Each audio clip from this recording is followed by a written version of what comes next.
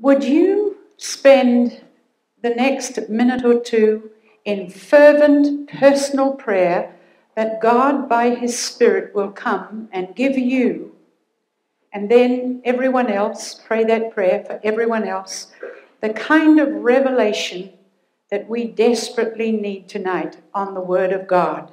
Let's go to prayer silently, fervently. God will hear us to the degree we see our desperate need for revelation of truth and our desire for it and our willingness to obey it. According to those three things, and then fourthly, our faith to believe he will. Humility to see the need, desperate prayer for it to happen, faith to believe that he will, and an obedient will to obey. He will if we fulfill those conditions. Just silently. Thank you, Father, that we have prayed prayers that are according to your will when we've asked for revelation of truth, in order that we may see it, in order that we may understand you, in order that we may obey you. And we know that you're longing to answer that prayer. I pray, dear God, that the revelation of truth will match the need of the hour, for our eyes to have the scales removed, our ears to be unstopped, and our hearts and spirit to be quickened and energized by the Holy Spirit to act upon what our wills decide, that our minds have received from you and our hearts have been stirred to motivate us to act. Thank you that you will do your part. We look to you, and I pray for the authority to speak to match the need of the hour. Thank you that you will. In Jesus' name, amen. When Lauren called me up on the very first morning, I think it was last Thursday morning, our opening session, and he was speaking, and you remember he said, would I come forward and give the guidance that God had given me to come to this time, this 2 weeks workshop, and I did. And I gave you, and some of you wrote them down, the scriptures that God had given me in relation to the direction to come. Now, do you remember that I said that I had no understanding at all at the time he gave them to me as to why he was giving me those scriptures? I noticed that they were all related to leaders calling leaders together. Do you remember that? And I just held those scriptures before God, wondering who they were for. Now, there were 3 other scriptures that God gave me in relation to Abigail, making haste to go and give the word of the Lord to David. There was Deborah uniting with Barak, leading the leaders into the battle. And the third one was Huldah the prophetess, linked with Josiah the king in God's purposes, which resulted in the leader calling the leaders together again. I understood from the last 3 references very clearly in relation to the ministry that God has entrusted me with in relation to Youth with a Mission. But I had no understanding of those other verses that spoke of Joshua, Asa, and Josiah calling the people together, and Solomon. And it was only when I was in a time of prayer in relation to this conference and calling out to God for him to move in power and authority amongst us and bring revelation of truth, that in the midst of that prayer meeting, the Holy Spirit spoke into my mind and showed me that I was to go to the Word at the first opportunity after the prayer meeting I was in and look into the purpose as to why those leaders called leaders together. And as I did that, then he poured a message into me and showed me very clearly that this was to be given at this time. And so this is a very tailor-made word for this specific conference. I may never give this message again. I suspect I won't necessarily, because it was what God was saying to me were the purposes of why he had called us together as a group. And remember, I wasn't asking for a message. I was merely asking, was I to come? And he in his sovereignty chose to speak in this way. So it must be tremendously important what he has to say to us, if he has sovereignly chosen to say that these are some of the main purposes that he has brought us together. So the title of the message, I can't give it any other message than some of God's purposes for calling us as leaders together in Youth with a Mission at this time. What else could I call it? Joshua chapter 23, verses 1 to 2. I tell you that background so that you will listen with that kind of intensity that is needed for you to hear the purpose, some of the main purposes of why we are here. Not to understand them would be disastrous, because we would then not be able to fulfill them. And you know what would be the most disastrous thing? The greatest tragedy would be the disappointment in the heart of God. Have you noticed, have you pondered, have you thought about the fact that many, many, many times, I would suspect most times, that God's people get together, they can be very fulfilled and think they've had an absolutely wonderful time and go away fulfilled. And often, very often, I ponder whether God has been fulfilled. It really doesn't matter whether we think we're fulfilled. The only thing that matters is whether he is fulfilled. And in the long run, we are only as fulfilled as he is fulfilled. And that's why when we're coming together at any point in time, we should seek God earnestly, all of us, as preparation, and say to God, what is it you're wanting to do? What is on your heart? What are your purposes in our coming together? And seek his face until he stops speaking. Now, when we hear what his purposes are, then his program will follow. And we will then see the right ministries that fit his program.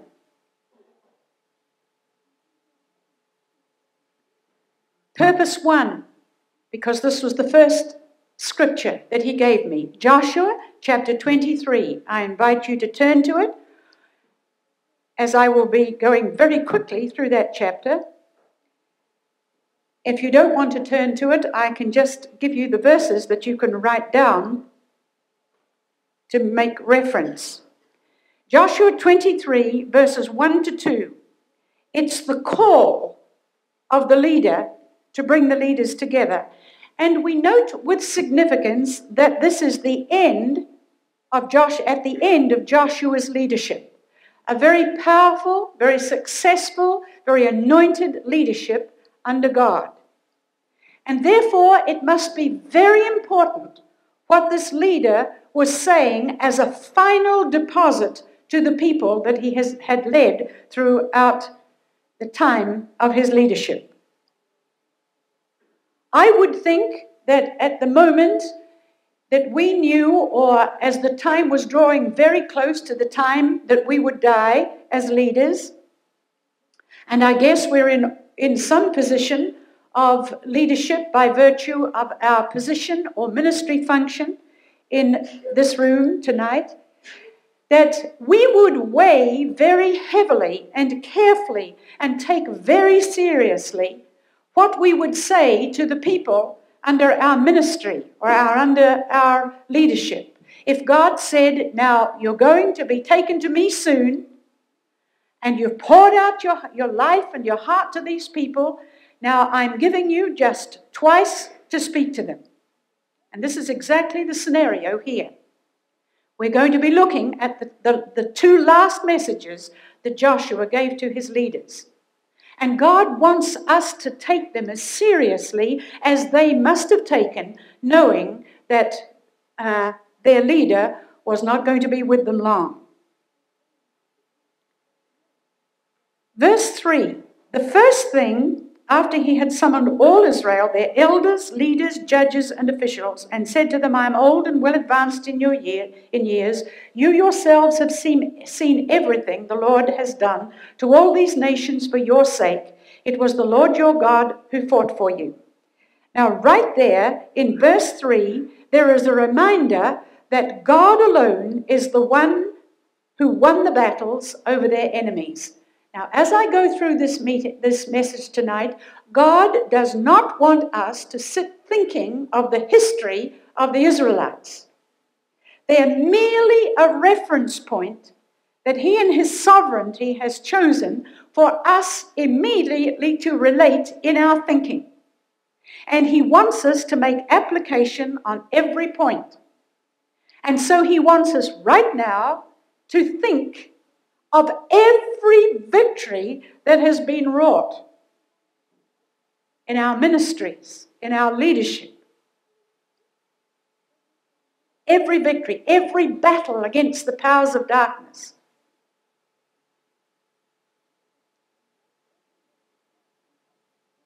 It's an enormous list, isn't it? It's staggering, isn't it? In fact, do you find happening to you what's happening to me? It's too big to even remember or comprehend. I just have the impression that it's massive. Anybody relate there? And God is saying to us, I want you to take yourself out of the picture. I want you to take organizations out of the picture. I want you to take every method, means, personalities, ministries, everything else out of it, where there is only me left in your memory, that I and I alone wrought those victories. That's the first thing he's saying to us. There is nothing that I find in the Word of God, no method that God uses more to build faith for the future of what he's asking us to do than, first of all, to look at himself and then to remind us what he has done for us in the past. As we do those two things, faith should immediately rise for anything he tells us to do in the future. And verse 5 says, he's the only one who can win the battles ahead. The Lord your God himself will drive them out of your way. He will push them out before you, and you will take possession of their land as the Lord your God has promised you. Related to exactly where we are in Youth with a Mission now. I've wrought all those impossible battles and brought all those victories that were impossible to you. Any obstacle or any vision or anything that should seem difficult or impose any problem to you, just look to me. I have the solution. I have the power. I have the plans. I have the ability to give them to you. I can solve every problem. I who did it back there to bring you from where you are to where you are now is the one. It's no sweat for me to keep on doing what I've been doing. Now, by now, have we taken all the human element out of it? That's what, I'm not saying that he doesn't use humans. That's not what I'm saying. But this is the focus that God wants to bring us to. Are you capturing it? Can you just see that it is God who has and it is God who will? Has faith risen? Thank you. At least someone's awake and listening. I'm glad it's the leader. I know his yes. Verse 6, There's a strong exhortation to what? Someone tell me. Yes? And what immediately follows that? To obey. To obey what? The word of God. And then he says, and Lauren again had the right emphasis, all that is written in the book of the law of Moses. Now, what is God saying to us as a mission? Our first instruction, after looking at him, the reminder of what he's done and what he will do, he says, now listen, be strong to obey. Not just be strong, nebulous. Not just be strong for the sake of it. Be strong and be careful to obey all the word of God. I cannot tell you how strongly God has impressed upon my spirit in preparation for this message to give to you tonight, how strongly he has shown me that we are to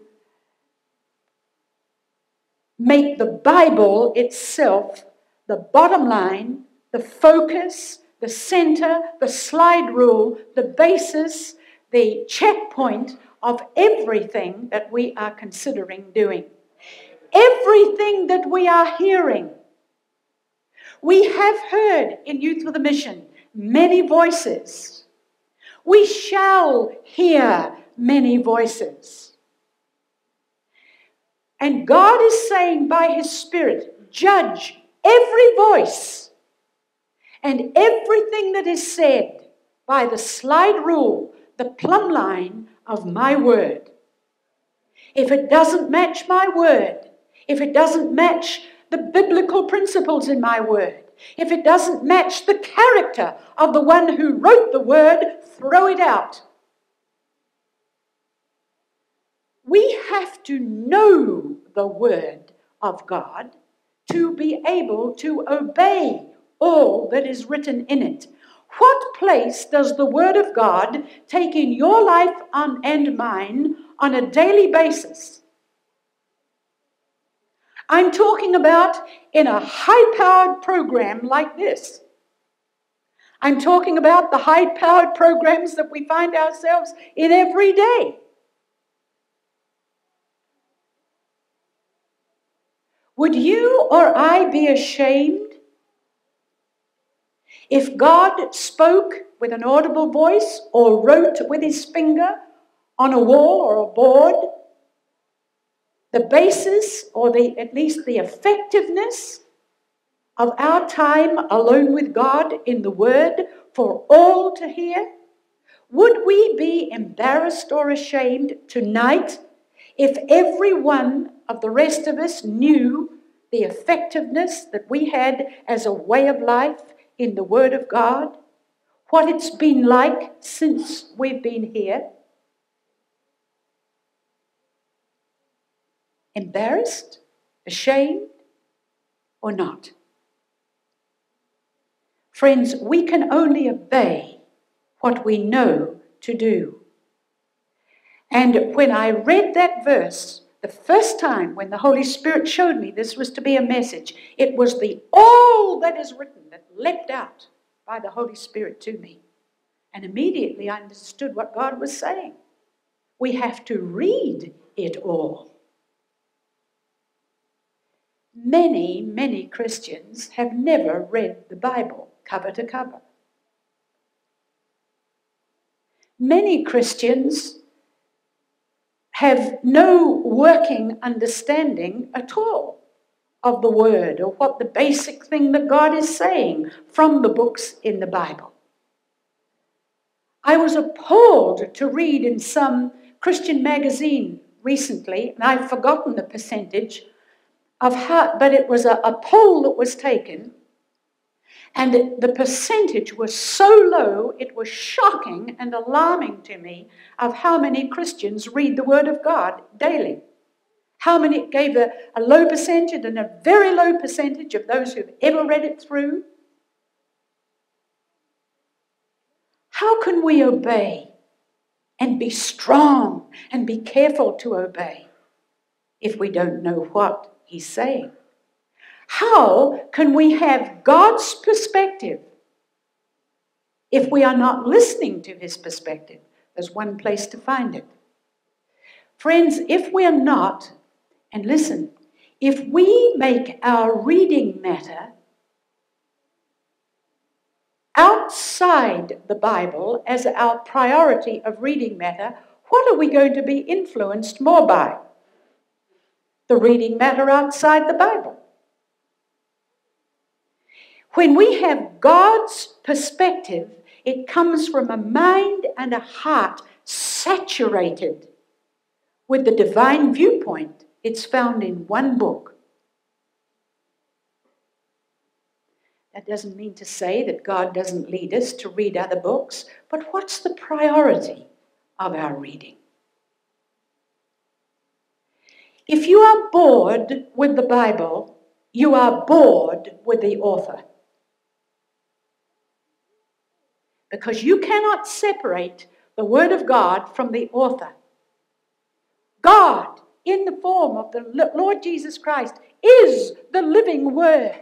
God breathed upon holy men of God who were inspired by God and wrote. You can't separate God from the Word.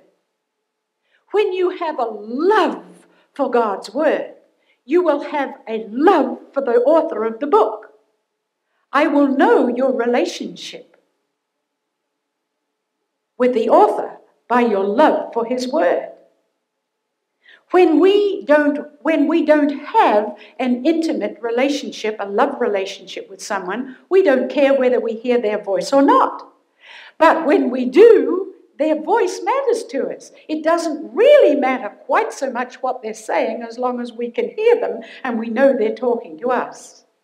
Because it's the communication of intimacy. When you love God, you love to hear what he has to say. And then you love to obey. Obedience isn't a chore. When it's God who has spoken, what place does the Word of God take in your daily life?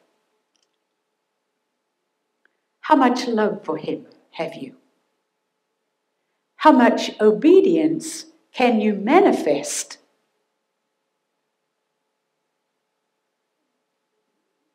We obey what we know to do. I give you that emphasis because that's how he spoke to me to give it to you. Verse 7, there's a very strong warning not to be involved or influenced by the nations around them. Do you see it there? That's why I hope you have your Bibles open. Do not associate with these nations that remain among you. Do not invoke the names of their gods or swear by them. You must not serve them or bow down to them. But that first part, as I pondered that and meditated and asked the Holy Spirit to show me what he was saying, and very clearly and very strongly he spoke into my mind, Joy, I want you to tell them to guard against the world's systems.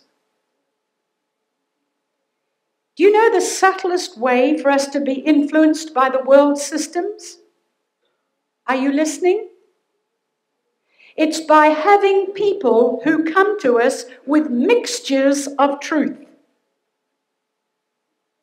who come with systems of the world mixed with truth that we need to hear.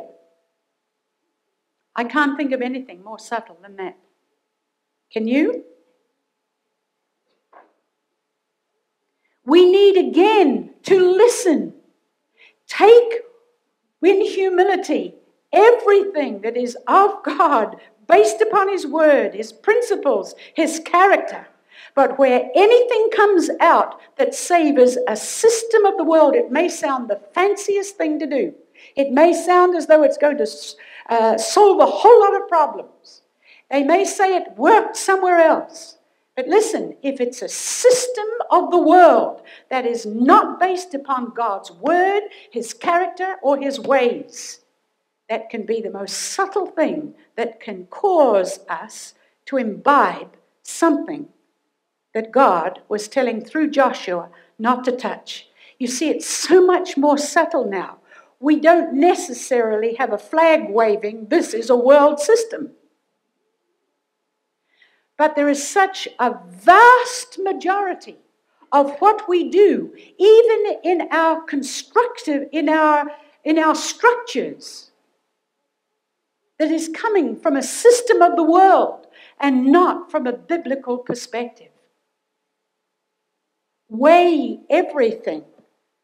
Is this how the early church did it? Not necessarily the same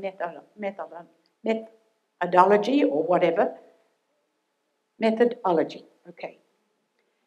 It's the principle. Did they do it this way in principle?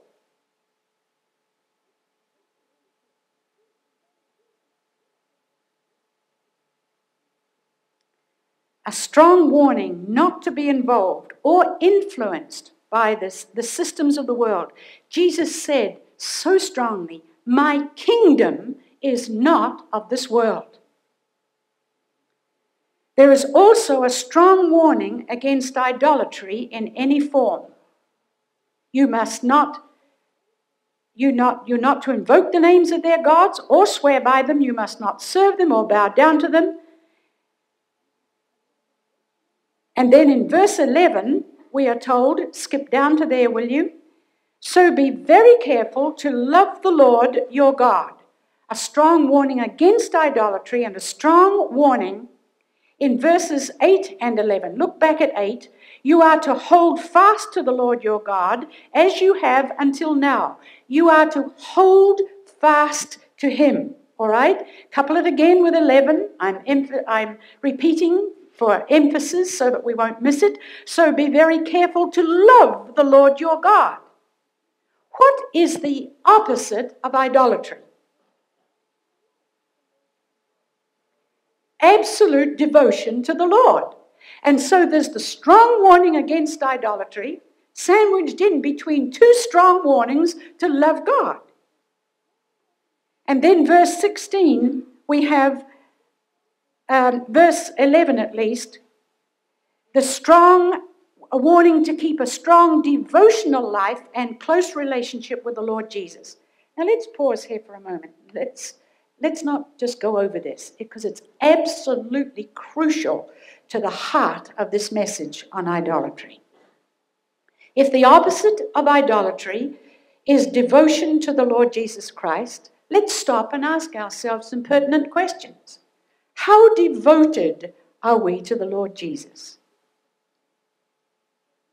To what is the degree? You answer the questions. You don't need to answer them to me, but do answer them to God. What is the degree of your intimacy of friendship with God? Would you want that to be known?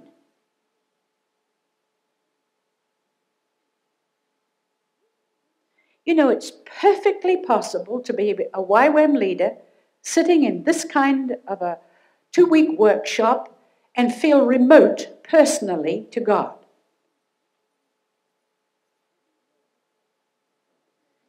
Our intimacy of friendship with God is measured by how close we are to him when we're completely alone and there's no fellowship like this at all. Our intimacy of friendship with God can be gauged by what would your thought be immediately of solitary confinement. This is what God brought to me this afternoon when I was preparing this. I had to ponder it. Would we immediately freak out as it being the most horrific thing that we could even think of? Or would the thought come into our minds, well, that would give me a wonderful opportunity to have more worship and more intercession, more listening time,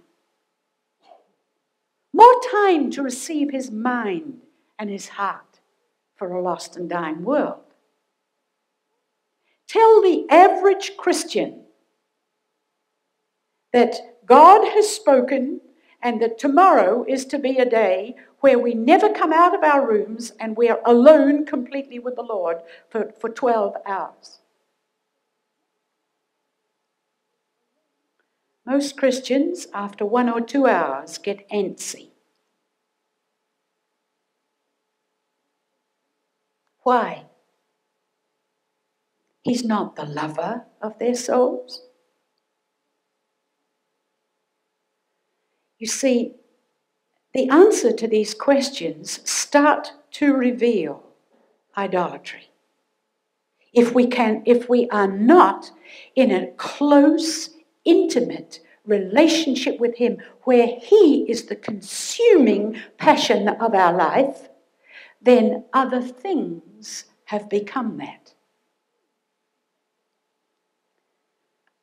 We'll go on.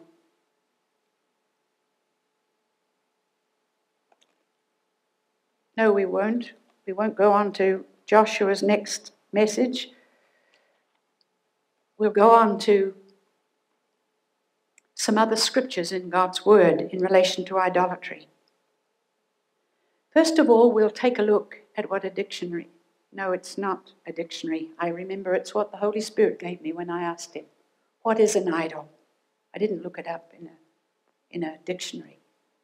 I sat before Him and I said, what is an idol? And this is what He gave me.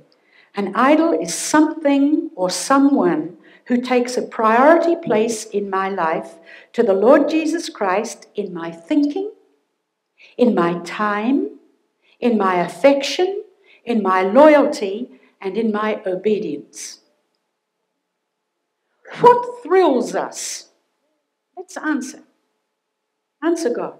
What thrills us? Must be something that thrills us. What excites us? Yes, an idol is something or someone who takes a priority place in my life to the Lord Jesus Christ, in my thinking, in my time, in my affection, in my loyalty, and in my obedience. In other words, my steps of obedience relate only to what He thinks and what He wants as the first and priority consideration. If it's others, then that's an idol. What thrills us? What excites us? Now let's put 2 more words on the end of those 2 questions. What thrills us the most? Come on, there must be something. Are you girding up the loins of your mind and thinking? What excites us the most? What do we talk about the most? What have we talked about the most since we've been here?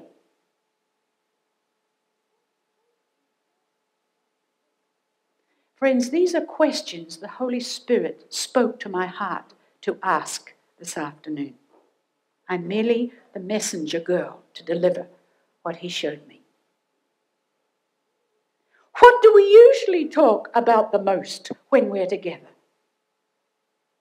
What are we planning to talk about the most when we're together?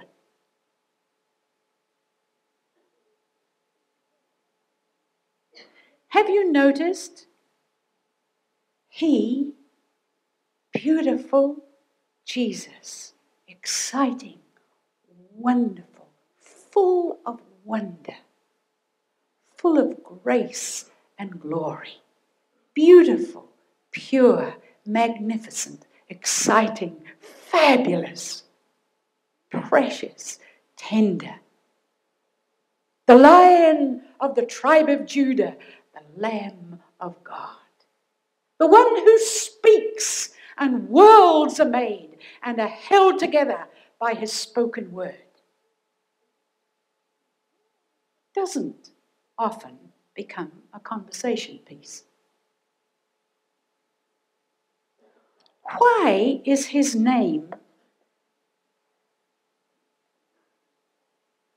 mentioned and focused upon usually just before meetings, before someone speaks, or before we have a program? We may not make him the center point for another 24 hours. Why?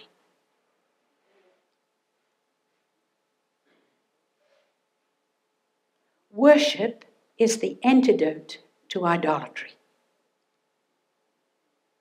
Worship should never be something that we just have a form that we go through, or it's put into a time slot. We'll have 20 minutes or half an hour of worship or whatever it is. Worship should be an absolute way of life.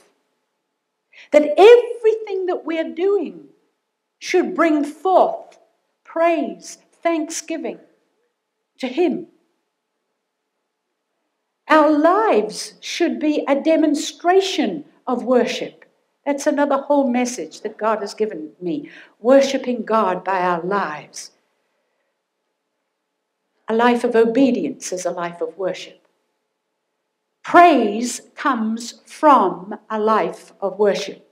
Praise and worship are two different things. When did you last sit down with another spiritual leader and talk just about God or Jesus or the Holy Spirit? Have you ever had a conversation with another leader? This is leaders together. Where Jesus was the soul, that was the conversation piece. He was the center and you wanted to talk about him. How you loved him, why you loved him, how you proved him to be, what you longed to know about him more. Things maybe that you didn't understand about his character. Things you yearned to know. What an interesting discipline it would be if we had a fast of talking about anybody else but Jesus.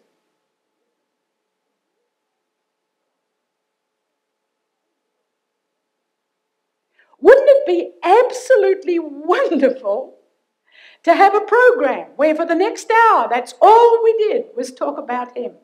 No other subject. Just talked about him.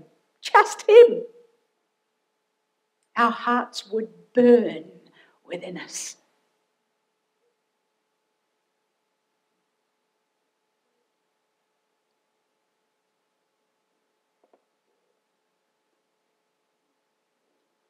I've asked and asked and asked and asked with intensity and fervency and desperate praying that God would show myself and you, all of us, the idolatry that we cannot see. Only the Holy Spirit can bring the revelation. I'm trusting him to do it. I want every particle of idolatry to be revealed to me. I know by the witness of the Spirit of God deep within me that there is revelation yet to come. I want to see it.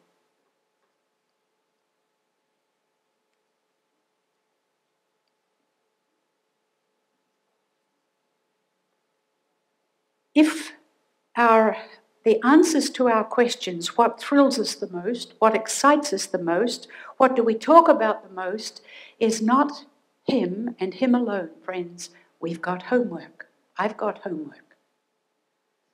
I have patches of times when he is the only thing that is the most exciting thing in my being, but it's not consistent.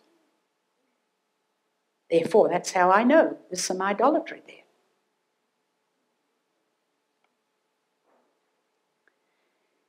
The first commandment, Exodus 20, verse 3, you shall have no other gods before me. Exodus 34:14, you shall worship no other God, for the Lord, whose name is jealous, is a jealous God. How fabulous. How absolutely fabulous that God has such an intense, devotional, heartthrob, romantic interest in you and me that he's jealous over us. And he'll go to all kinds of lengths to see that we and he have got our act together of an intimate love relationship. He's paid the ultimate price for us to be his bride. If you want to think of something heady, it's being the bride, part of the bride of Christ. Sharing with him in his glory, it staggers my imagination. I believe it. It's in the Bible. Sharing his glory. Sharing his glory. The glory that he had with the Father in the beginning. Ruling and reigning over nations, sharing his power and authority and his glory. It can never happen with idolatry.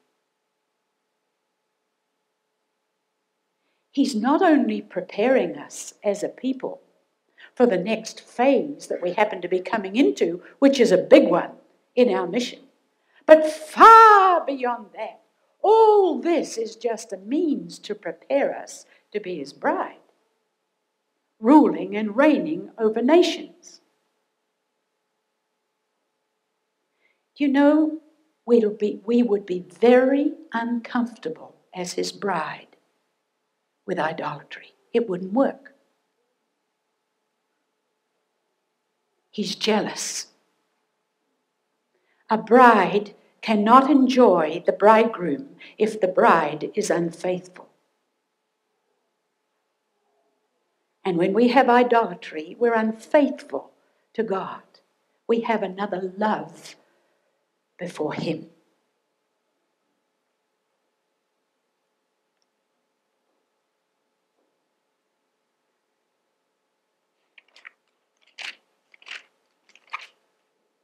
The next thing God spoke to me about the purpose of our coming together was Joshua 24, verse 1.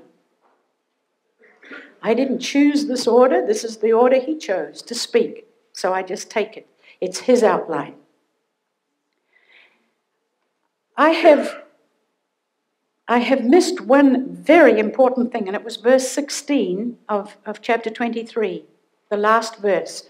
Have a look at the kind of warning in its intensity and strength and implication if any form of idolatry was going to be considered, and if devotion to the Lord Jesus Christ was not what they were going to have, or to God. Listen, if you violate the covenant of the Lord your God, which he commanded you, and go and serve other gods and bow down to them, the Lord's anger will burn against you, and you will quickly perish from the good land he has given you.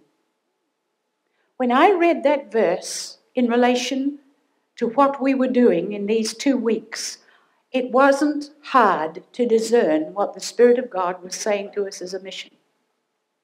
If you don't make my word the bottom line and the plumb line, based on my character and my ways, and my word the standard, if you don't turn from everything other than heart devotion to me, if you don't make me the centerpiece with these new plans that I am giving you, not only will they not work, I'll cause them to crumble. I'll destroy them. Better not to start than be embarrassed before a world, because it's a world vision he's giving us. And the world will know.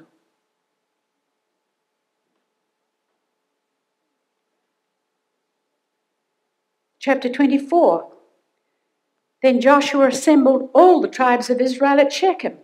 He summoned the elders, leaders, judges, and officials of Israel, and they presented themselves before God. picture of us at this time in the history of our mission. He reminds them, first of all, of God's great power over all the forces against him, exactly where he started with them before. He must have thought they hadn't really got the message. Otherwise, why would he do it straight away again? We always have to be reminded that when we start anything, it starts with God. And it's a reminder that it is his power that has brought us to the point where we are, and it's his power alone that will take us to where he's telling us to go. Verse 14, he calls them to a new standard of holiness. Now, many years ago, in fact, I was pondering, Lauren, the significance this afternoon of the fact that the very first time God gave me a message out of Joshua 24, it was right here in Lausanne at Hotel Golf, our hotel round the road, and it was for this mission, and it was in 1971. It was the second time that I came to speak at a school of evangelism in YWAM under your leadership. The first was 1970, where I came and taught every morning, morning and night for a whole month. If you don't think that's a marathon for the teacher and the students, well, I don't know what is. God's grace got us through. The next year was 1971, and I came and spoke for 3 weeks, morning and night. And it was in that time, in our hotel over here, that God opened up Joshua 24 to me and gave me what has become what I called my message of the place of no return. I suspect that was the message that Dara referred to on the opening night when she spoke, where she said she walked through the forest and she knew the exact spot where she said that's the place of no return. I knew what she meant. I remember at that time, after giving the message that I will not give in fullness tonight, I will only give reference to parts of it because of time's sake.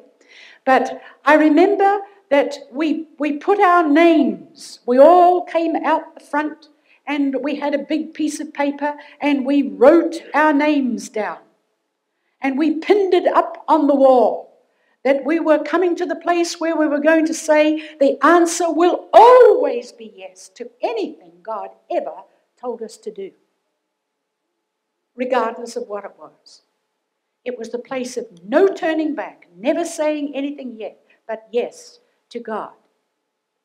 And I thought, how significant that 19 years later, right here, God at another launching pad into YWAM, God should turn us to Joshua chapter 24. Now, I need to tell you that so that we may get the impact of how God wants us to listen in order to obey as God wants us to obey, that on the intercession morning, I think it was Saturday morning, wasn't it? Was that intercession morning or Friday? Whatever Friday, was it?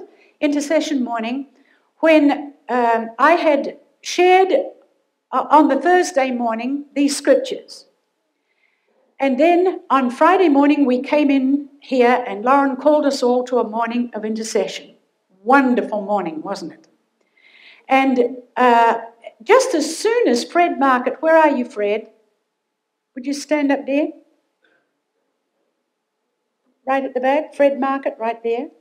Thank you. When Fred came in and sat down, the Holy Spirit sovereignly spoke to him and turned him to Joshua 23 and Joshua 24. He hadn't the faintest idea why. He read through and meditated on both these chapters. God gave him great light on them, and today, this very day, been holding on to them. He had forgotten that they were the two of the chapters that God gave me that I had mentioned the day before that hadn't registered at all, so he didn't know there was any connection between me or between us or whatever, but he knew that God was speaking from these chapters. And today he came up here in line to share the hope business, the hope thing we were in in relation to what God had shown him here. And he was the person at the front of the line that was stopped. And Dr. Ted said, no more for today. And then he turned and he said to Lauren, he said, I've been holding an unfolding that God has given to us from Joshua 23 and 24. And I feel I'm to tell you about it. Lauren said, you need to talk to Joy. That will be a marvelous confirmation to her. And Fred came and told me this afternoon about this, and I said, Fred, it's wonderful confirmation that God is speaking to us powerfully as a mission from these two chapters, but I don't want to hear what he's told you until after I have finished, and then you can confirm and you can, or otherwise, or whatever, you tell me after the meeting. So I don't know what it is that God has told Fred. But if God would go to all these lengths to say Joshua 23:24, we'd better hear what he has to say. And think of the timing that he would release Fred to speak about it today, not having a clue in the world that I was being told by God to speak on these tonight.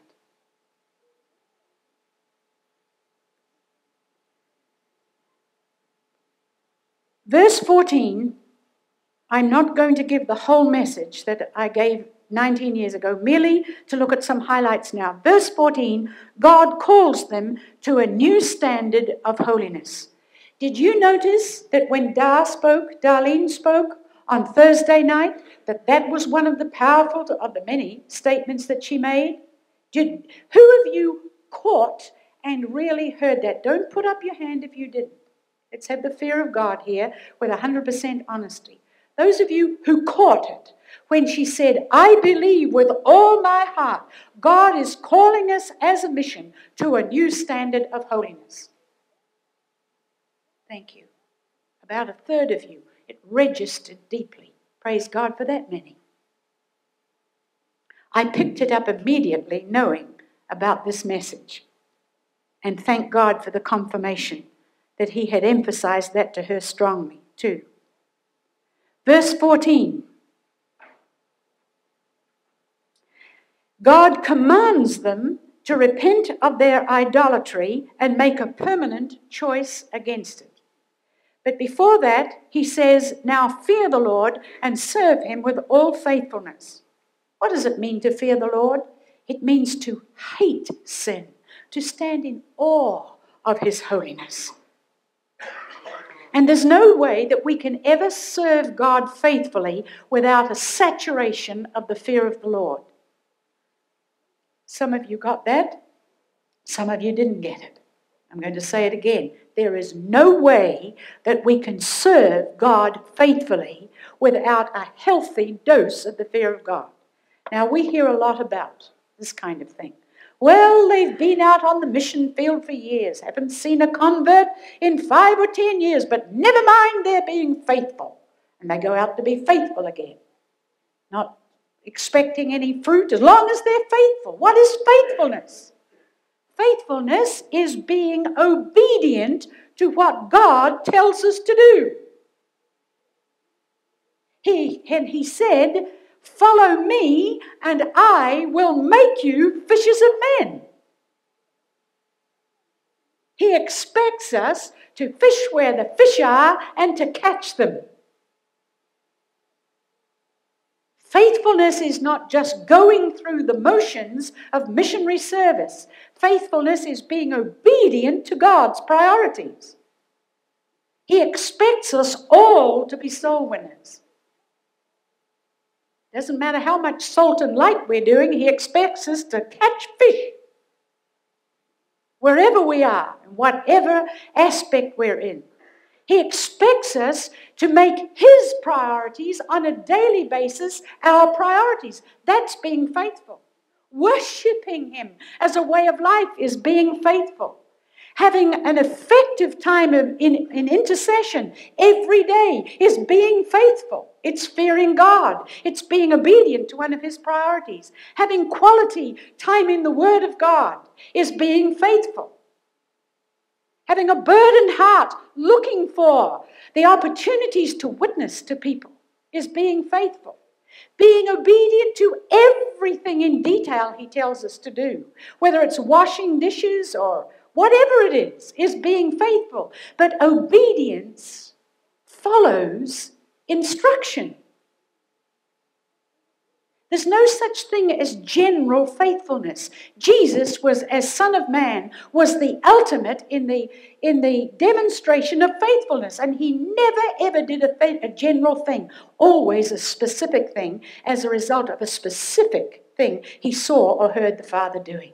We're only faithful to the degree we are obedient to God's priorities in our lives and obedient to the promptings of the Holy Spirit. That's faithfulness. It comes from the fear of God. It means taking God very seriously. And he says, now we're to be that. And then immediately he says, okay, quit the idolatry. Put the two together. Lack of faithfulness, lack of obedience to reveal truth, lack of obedience to the promptings of the Holy Spirit is idolatry.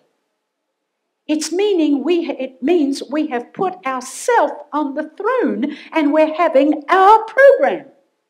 That's idolatry. It's incredible how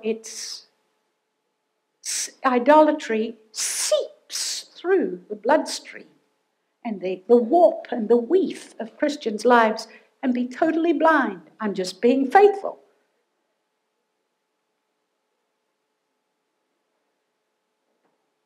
Thank you, Holy Spirit, that you are lifting the scales from off our eyes and showing us idolatry from your point of view.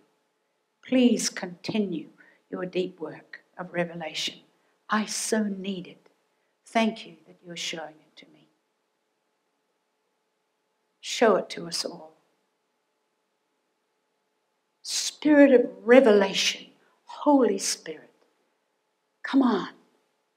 Keep revealing it to us till we see it from your perspective. All the hidden forms of it, the subtlety of it. Thank you that you are. Thank you that you will.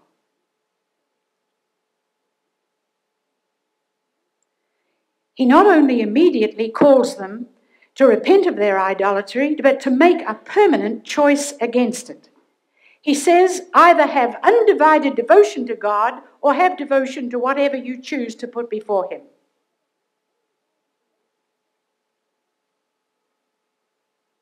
It's a strong ultimatum. You know, that's exactly what I believe God wants to bring us to. That we don't take this message with any grey in it. It's a message with an ultimatum. It's a challenge. Are we going to continue where he is not the center and the focus and the center point of our lives? We'll only be collectively, friends, what we are individually. Correct? If we're content to have so little place for just him personally, it won't occur to us to give him the center place always. Now, collectively, some of you are already thinking, and I'm glad you are. That's wonderful. It's healthy. How in the world is this going to be put into practice? What happens when we all get into our groups from Thursday through Sunday? How can Jesus be the centerpiece? Right? Who of you have already thought that? We've got about a quarter of the people thinking. That's wonderful. That's terrific. It's a pretty good average. Only man's above most times. What I'm saying is I'm glad that quarter of those who put the hand up have already related it to what we're going to be doing.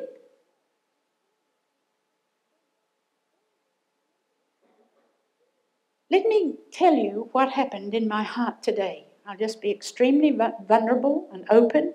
I've committed myself to be obedient to the prompting of the next thing the Holy Spirit told me to do. I told God that tonight, before I came up here tonight. And he said, be vulnerable. It's very vulnerable.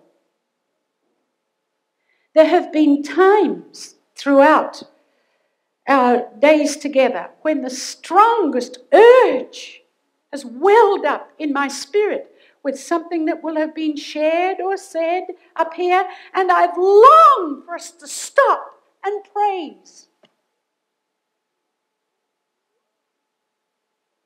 I've even looked for an opportunity or thought, how can I get a signal through? Because I felt the Spirit of God was wanting us to stop and praise.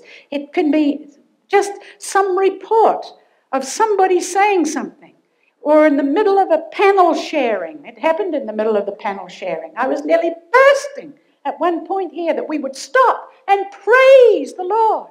I think it was when that precious soul from South America was giving us the story about that woman who'd been in witchcraft. Every fiber of my being wanted to shout the praises of God at the victory over the enemy. We didn't worship him then. We didn't give him the praise then. That was a mighty victory. That's just one little example. Many times we hear of God working, or like the morning we had the panel here, I thought that was profound. Absolutely profound. I've been in YWAM since 1967. I haven't seen such a balance of truth from such a diversity of leaders come as that morning. I thought it was awesome. I wanted for us to stand up and praise and worship God for what he'd done to bring that kind of balance. I wanted to praise again when we had the circles on the board, which were the synthesis or the little succinct way of saying what took place here. I wanted to praise again that he was coordinating and putting it all together. Why do we just go on? See, he can be the centerpiece. We can stop and worship. I know a pastor of a large church who, whenever anybody is used of God in the church, and this is a way of life without exception because I've watched him closely for years, when anyone is used of God in the pulpit and the people clap or start to clap, he immediately runs to the microphone, can't get there quick enough, and say, "Direct it to the Lord." He can't stand any clapping that would be where there would be any focus on the vessel. He's jealous for God to get the glory. There are not too many spiritual leaders like that, are there, who run to the microphone to lead the people that Jesus and only Jesus would get it. It's not a thing with him out of a habit. I see it out of the intense devotion of his heart to the Lord. He's jealous for the glory to go where it belongs. So, every move of God's Spirit in any form, I watch this jealousy for God to get the glory. If there's a statement made of God working in some way, he'll call that congregation immediately to worship.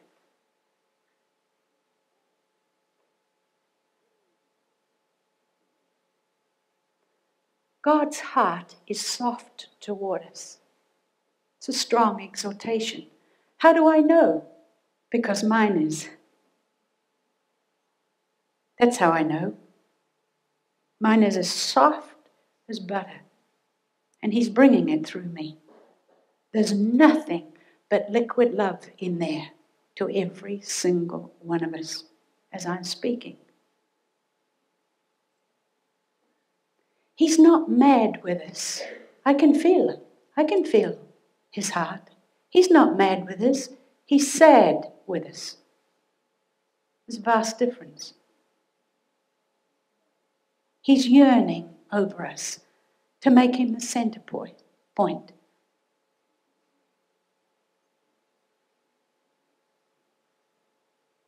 If we will commit ourselves to making worship the way of life, he'll show us how to give him the glory and reflect it to him. It'll be natural. It won't be a forced thing. It'll be natural. We commit ourselves. He'll show us how.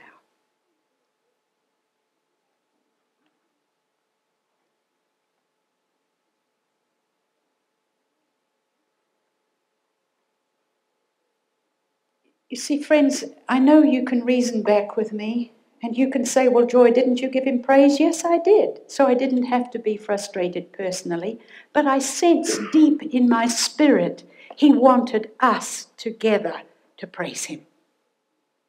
Is there anybody in this building at all where there is a register and witness of the Holy Spirit that what I'm saying is truth to us at this hour?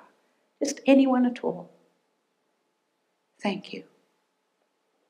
Majority. Thank you, Lord Jesus. Show us how to change, Lord Jesus. Just show us how to change. Thank you for the gentleness with which you're speaking to us. Thank you for the love with which you're just sharing your sadness, but you're not mad. I know you, I can feel you're not angry, just longing and yearning. Thank you for being like that. Thank you. Your goodness is leading us to repentance. Show us how to change till it becomes a spirit natural way of life, to make you the center point and focus on you all the time. Thank you that you will show us in these next 4 days as we come together in our groups how to just stop and worship you, how to just stop and listen to you, just to be sensitive to your presence in any way that you should want to speak. Give us a picture. Thank you that you're giving me this picture now. That tells me that this is what you want us to do. I see us in our groups. I see groups all over the place. And I see the Lord Jesus at our invitation only, standing right in the middle, looking into our eyes, turning around, looking into everyone's eyes, because I see this. We're in circles in the picture in my mind. It's not in rows, we're in circles. And I see Jesus standing right in the middle and pivoting around and looking intensely into everyone's eyes with such love and longing, and wanting us to have that picture of his being there at all times, every moment, and not letting us, he's wanting us to not let the consciousness leave us of his presence right there, so that will help us, if we keep the picture of him being in the center, that will help us to keep a sensitivity to be saying, what now, Jesus? What now? Worship? Intercession? Talk? Listen? Something from your word? Just worship? Sing? What is it, Jesus? He will be the center point. He will direct.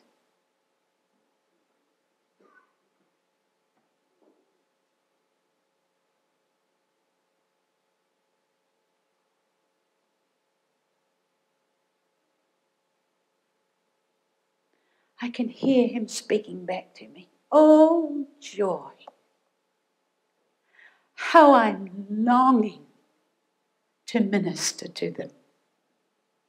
How I'm longing to meet their deepest needs. How I'm yearning to be the only explanation of what happens in these days.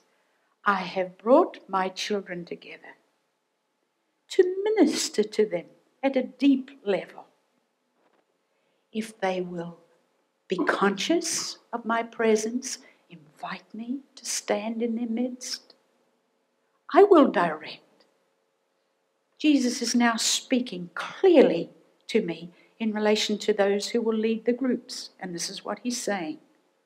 Don't be afraid. I will be in your literal midst at your invitation. I know exactly how to lead these groups. Manifest the humility of total submission to me. Picture my standing there amongst you. Listen to my voice in the simplicity of a child. I will tell you what to say. And if you don't hear anything, wait. I will test you in the waiting to see whether you want what I have to say or whether you want to go on for the sake of leading the group.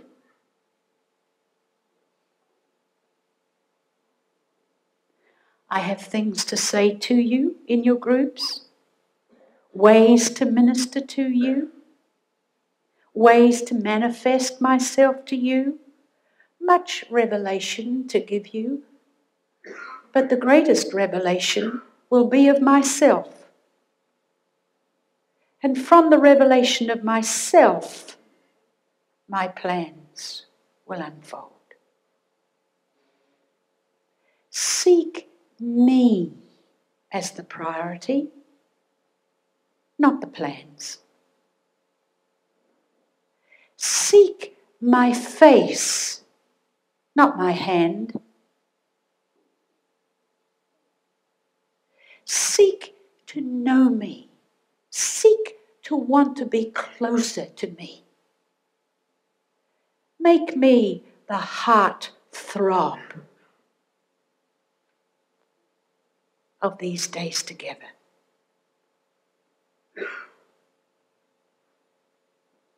Come with your alabaster boxes and break them at my feet.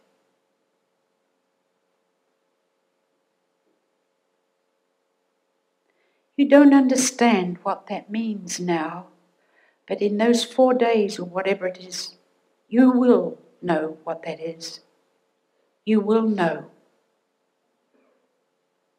I will be asking you to give me lavish devotion, and there will be cost.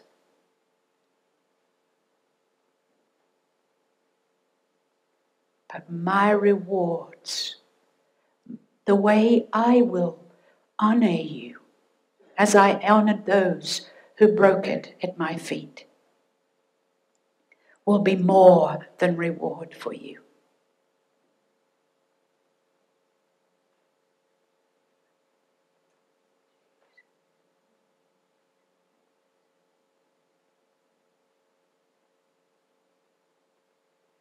My main purpose in bringing you together in these groups is to see me, to understand me, to love me, to worship me, to listen to me, to obey me, to flow with the program that I will bring to you. It will not be difficult, but there will be testing times. You wait upon the I am who cannot fail you.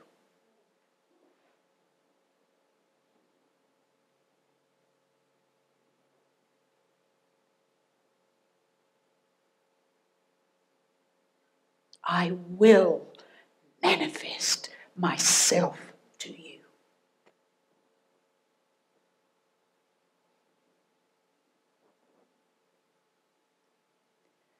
The Holy Spirit has immediately brought a picture to my mind. This time it is a memory. It's obviously to encourage us. The memory is in our home in 36 Aldersgate Road, New Zealand. The picture is our living room. It's exactly 12 o'clock at night. It's a Friday night. There are leaders all around in that room. We have been together since 7:30 in the evening, waiting on God. It's spiritual leaders from all different missionary organizations, denominations, a cross-section of spiritual leaders in the city of Auckland. It's about, 25 years ago. Possibly more, but about that. It's midnight. The picture is as vivid to me now as it was 25 years ago. I can see exactly the people, the circle. I can see David Jacobson, a Baptist minister. I see in the center the coffee table with the bread and the wine. The Baptist minister has his eyes open and he's talking to the living Christ who is standing in our midst. And in reverential awe, but wonderful intimacy, he's talking to Jesus. And I remember, as though it were a second ago, the incredible closeness of the living Christ that was manifest around the breaking of the bread in that circle of leaders in our home. I have never felt the presence of the Lord Jesus more tangibly in all my life. It was awesome. I remember opening my eyes while David Jacobson was talking to the Lord Jesus before breaking the bread and handing it round, thinking, for sure, any minute I'm going to see him literally. His presence was so close. And then I sensed, I didn't see with my physical eyes, but I sensed the Lord Jesus literally walking around every single one of us. And I knew by the Spirit when he was at this one and when he'd gone to that one. And yet I couldn't see it physically. And he was just touching quietly each one and ministering to them. As the rest had their eyes closed. Just David had his open, talking to Jesus. But oh, the manifest presence of the living Christ. And I was reminded at that time of the scripture, I will manifest myself to you in John. Friends, he brought me that picture again because that's what he wants to do with us. Why would he bring that flash of 25 years ago, coupled with the vision I saw of his standing in our midst? Will you be sensitive to Jesus in the middle who has the program? Will you do in principle like we did every second Friday night for 3.5 years? We met as leaders like that. Usually we never broke up until 2:30 in the morning, Saturday morning. We'd start at 7:30, just waiting on God. We had no human leader. The Holy Spirit was our leader. We had no idea ever how we were going to start, what God was going to do, who would do it, through whom, and when we would stop. He alone was the centerpiece. Oh, what memories. He may well say to you in your groups, now I want you to break bread. Will you be that flexible? He may say, I don't want you to discuss an agenda for the University of the Nations. Just wait on me. If you sit for an hour waiting on God, he'll reward you. He's got an agenda. He's omniscient. He's omnipresent. He's going to stand, if you'll invite him to, in the middle of every group and tell us what to do. God was preparing us as leaders who have since gone all over the world. He was preparing us to lead in moves of God's Spirit. Ivor Davies, one of the leaders of the World Evangelization Crusade, one of the most godly, mature men that I've ever had anything to do with, said it was preparation for future revival. Preparing leaders for the outpouring of His Spirit. You can't match Jesus' program.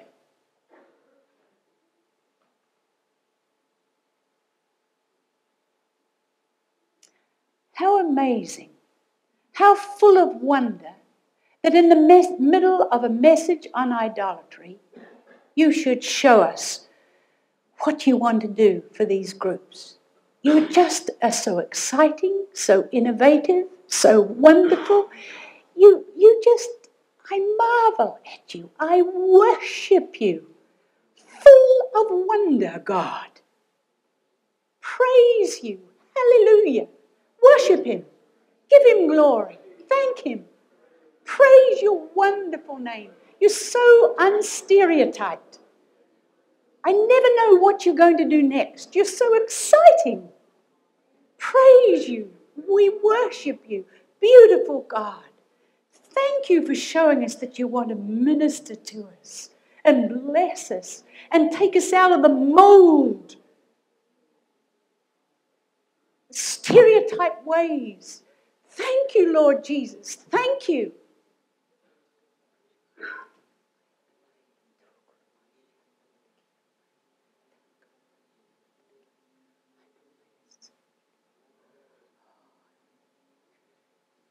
I can hear the Holy Spirit prophesying through me. I want the universities of the nations to be places of where I can just break through, where my program can be shown and revealed and done at any moment of time. I want them to be places where my people come together with an excitement and anticipation, because it's not all cut and dried. I would manifest myself in my beauty and my glory and the excitingness of my being, the unpredictableness of my innovative ways based upon my predictable character. I want to be able to break through amongst you for my glory and my glory alone. And there will be a high price to pay, because you will be misunderstood by the people who want it cut and dried. But I want to find a people around the earth through whom I can do my thing for my glory, for my great name's sake. And this will be the thing that will attract the unconverted, because I will move in power, in my exciting ways. Exciting because I am not stereotyped. And I will have ways of expressing myself that you have not heard of or thought of before. But it requires the humility of a submitted will, an obedient will, the fear of God upon you, not being concerned of what men will say. It will mean the discipline of much waiting in my presence. Perhaps not knowing what one of your agendas will be. Oh, how I yearn to break through with a university of the ways of my Spirit.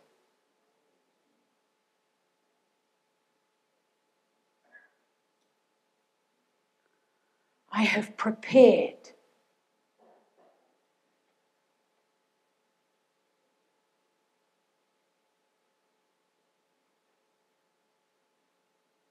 some of you for many, many years for this kind of responsibility through your ministry gifts.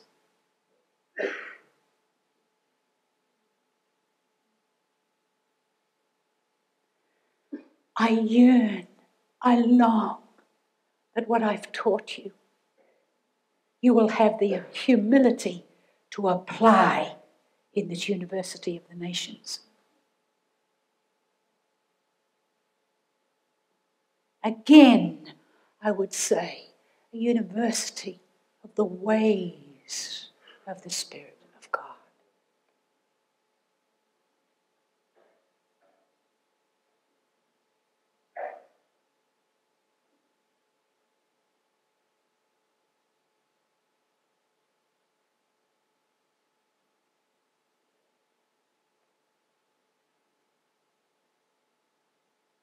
I'm testing you at this foundation time.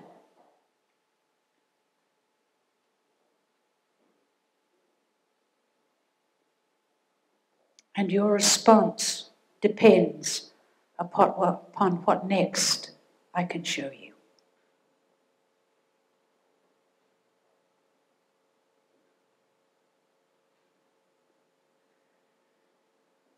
Friends, in prophecy, two things. When God speaks in prophecy, it's to be judged. The Bible says so. The second thing is, if it's confirmed by those in spiritual leadership, it needs to be responded to. I submit.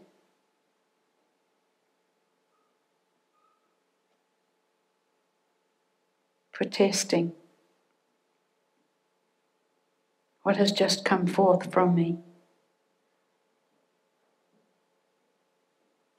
Because I myself yearn to respond to God. But I must do it the Bible way.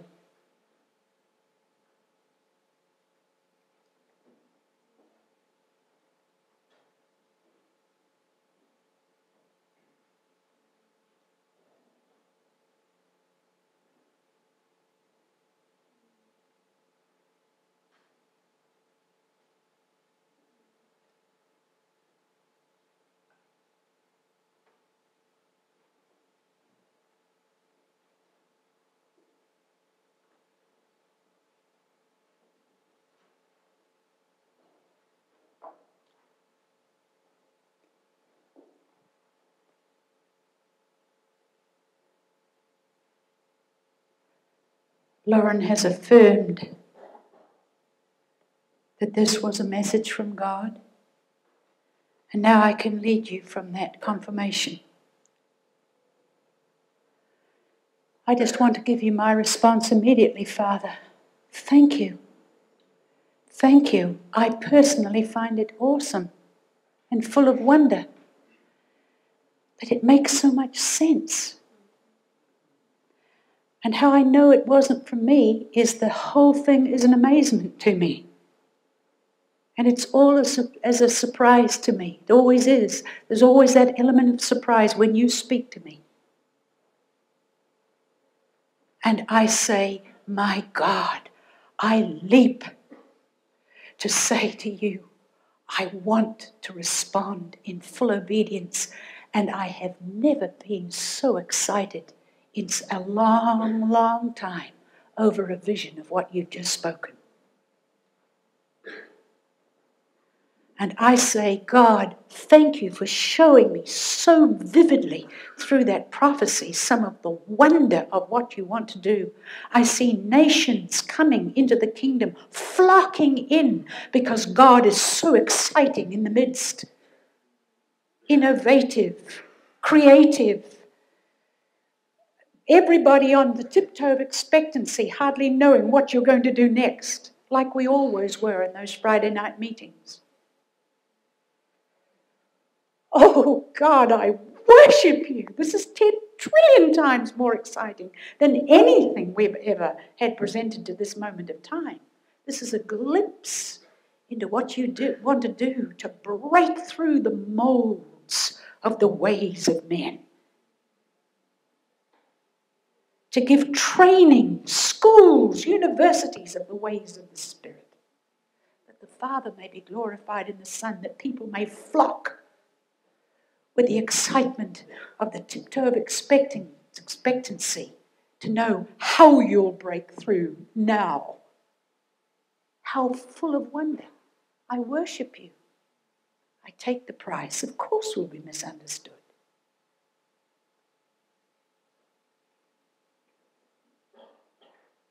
What privilege. Anybody else who's heard God, captured the vision, is committed in the will to be part of this? You want to stand? I'm standing.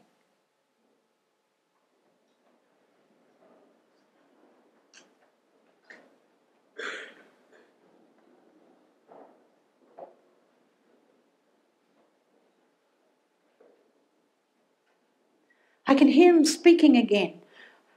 I'm not looking to see who stood. You're standing for him, but I can hear him speaking in relation to your response. I am exciting. Far more exciting than most of my people will ever give me the opportunity to reveal myself. The ultimate of my excitingness is only revealed to those who choose to be nothing, that I may be everything at every moment. I am the God who breaks through. Look at me from the Word. Look at me breaking through.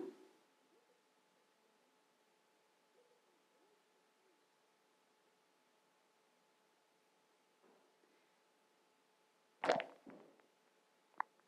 have the strongest sense that he's saying, think of me breaking through in divine intervention in ways that the people had no idea. Okay, let's think of it. I'm responding because he said, think of the way I break through, so I'm doing it. Are you thinking of the way he broke through when there was no way, parting the Red Sea, holding back the waters? Let's think. Are we thinking?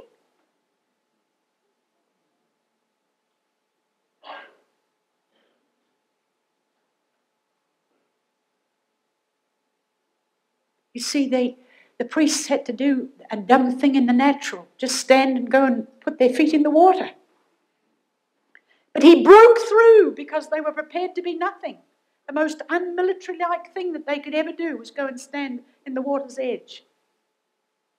At that moment, will we be nothing that he may be everything? He's speaking to me clearly and saying, I want to break through in your midst as a mission and demonstrate my power and my glory and ways that you have never heard of or thought of before, to reveal myself to a people who will be nothing, that I may be everything. For this university of the ways of my spirit to be revealed, that people may see me as I am, the great I am. In all my glory, my beauty, my power, my wisdom, my might, my faithfulness. I am, I will be. I will demonstrate I am in your midst. Awesome power, exciting things, amazing vistas of truth and revelation to reveal. More of myself.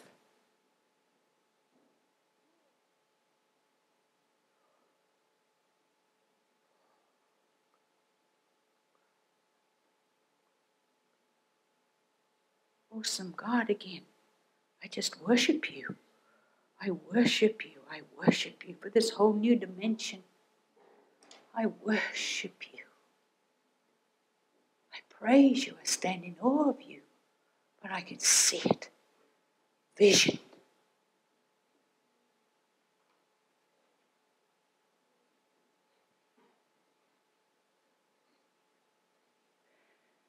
Thank you. Thank you that you're ruining us for the ordinary.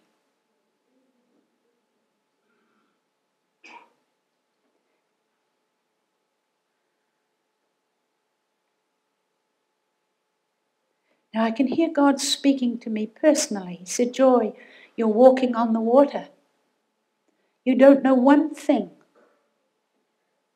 Next. And you're out there walking on the water, just obeying me. But I want demonstrations of this. Not in this little closed group here, but in bigger groups.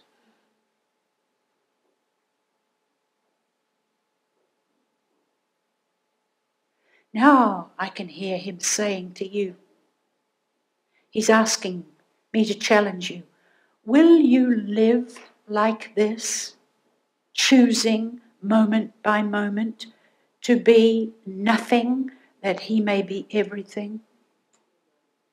Will you choose to live in obedience to God's priorities as your priorities? Will you seek God, to know God for God in intimate friendship?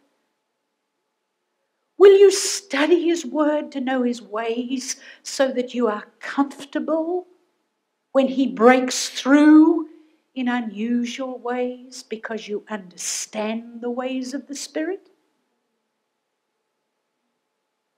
So that you can lead others?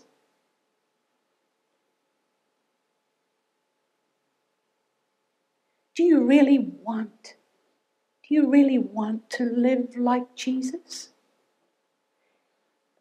As Son of Man, he did not know.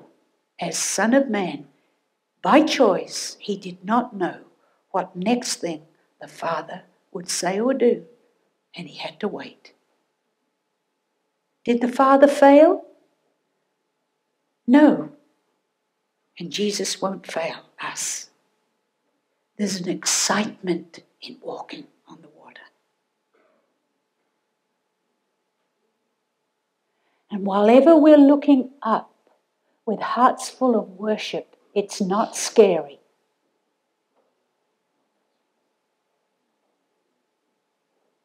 Thank you, Jesus. Thank you, precious Jesus, for speaking to us. Thank you for breaking through. I understand now the burden that you placed upon my heart for days and days, that you just break through and that we'd see you. Thank you. Thank you. Thank you for your faithfulness. You don't burden us and not fulfill us. Thank you, Jesus. Beautiful Jesus. Worship him. Worship him. He's full of wonder. Worship him. Just look at him. I don't know what he's going to do next, but never mind. Just worship him. We worship you. All self-consciousness goes when we're totally God-conscious. Be God-conscious. We worship you. Beautiful Lord Jesus. Full of light, full of glory, full of wonder.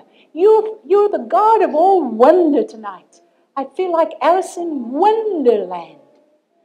But it's in God's land. Be little children, little boys, little girls. Worship this God full of wonder. We worship you. We praise you. We adore you. We can see our idolatry going as we just make you the centerpiece. Glorious Lord Jesus. Praise your name. Hallelujah. Full of light. Praise your name. Hallelujah.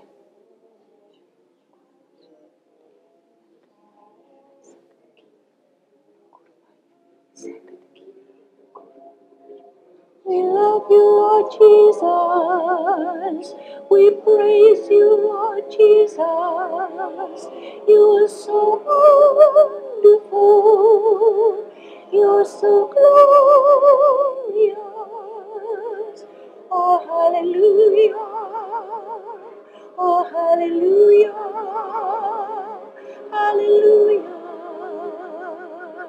Hallelujah. Hallelujah. Hallelujah. We praise your name. We magnify your name. We give you glory. We praise you and give you the love of our hearts. We magnify you. We praise you, Lord.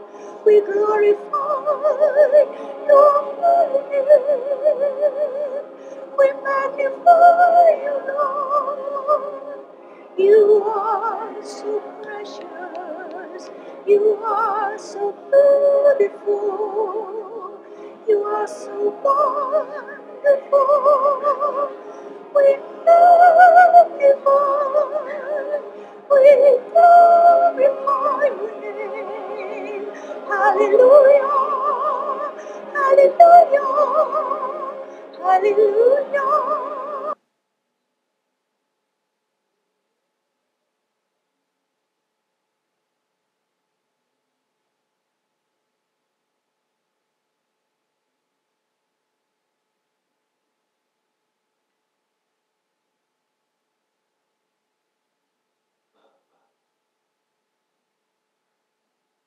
Whatever he tells you to do, do it.